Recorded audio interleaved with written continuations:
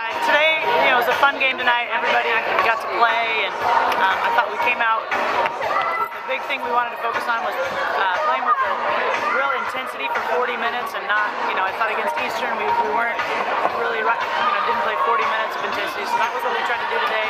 I thought the starters started the game off correct and with the right amount of intensity. The bench was great. So overall, a good win. So everybody defended well. Everybody got to play. Almost everybody scored. It's a real fun way to end this preseason. And then today I thought we really showed toughness and intensity and won a good game. So I give our guys a good score on that toughness test. I think they did a pretty good job. Well, I definitely didn't expect to get a double-double. I honestly didn't even realize I had one, but it was great to get out there and play for a long time. It was just great. I just love being out there. I mean, our team is just so close, and we just have so much chemistry.